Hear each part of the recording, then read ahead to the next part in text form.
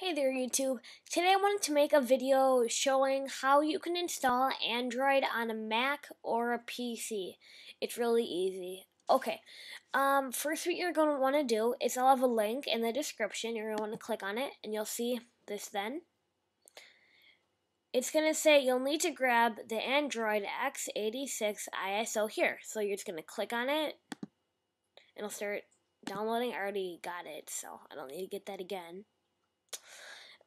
But after that's done downloading, on a Mac, you're gonna want to get something called VMware Fusion.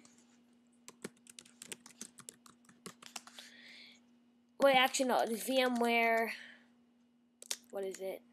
Yeah, Fusion. Sorry. You can get a free trial, or you can just do VMware Fusion torrent. And I have a video showing you how you can download torrent. So you can just download this right here. It'll take maybe about an hour to download. But if you're on a PC, you're going to want to download Virtual PC 2007. You're just going to go to Microsoft.com.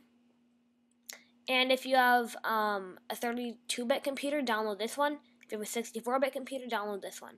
So once it's done downloading, it's really easy to get it all set up. Virtual PC and VMware are very similar. So let's just launch up VM. I already got this set up, but I'm just going to delete it. Okay, so we're going to create a new virtual machine. And when you open a virtual PC, this should come up already. You're going to want to click on Use an Operating System Image. Use an Operating System Installation Disk Image File. And it's right here, Android x86 1.6. Continue. For the operating system, then you'll want to click on Other. And then on VMware, you're going to click on Other again, not 64-bit. Then when you're done, you're going to want to customize the settings, and you can name it whatever you want. I'll name it Android.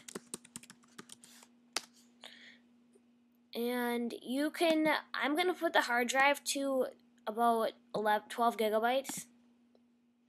And if you want to make it faster, I usually set my RAM to, let's just set it to 600 right there. And then all I have to do is just boot it up. Now the thing is, for some reason, it doesn't really install, and I really don't get it. Here, watch, if I go to installation. Just wait. It says, modify, create patterns, detect devices. It detects 1, then 0. Create, modify patterns. It's just kind of confusing. I don't really get it. So, I don't know. It's really confusing. So, if you figure that out, just tell me. So then I'm just going to reboot it. And what you're going to do then instead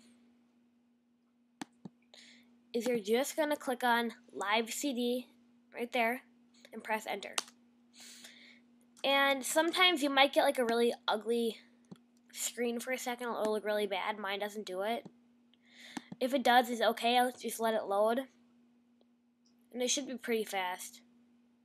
The nice Android logo there. And there you go. You're on Android. And your internet actually works. So I want to go to...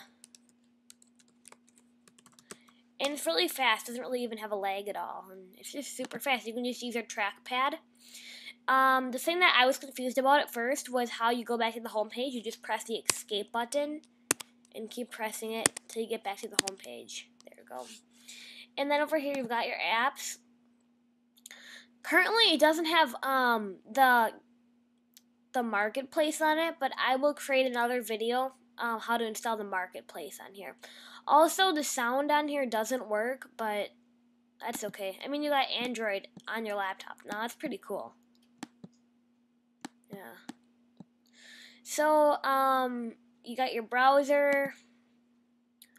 The camcorder and stuff doesn't really work, so I think you can get a driver for your laptop somehow. But you got your original settings and everything. Don't really need to mess with these very much. And another thing, to change the wallpaper, right click on your computer. I have a Mac, so I just right click with 2 fingers. And you can also control everything with the arrow keys and the shift bar. I mean, in the enter key. I'm doing that right now. It works really good. So yeah, that is getting Android on your laptop. Comment, rate, and subscribe. Thanks, YouTube.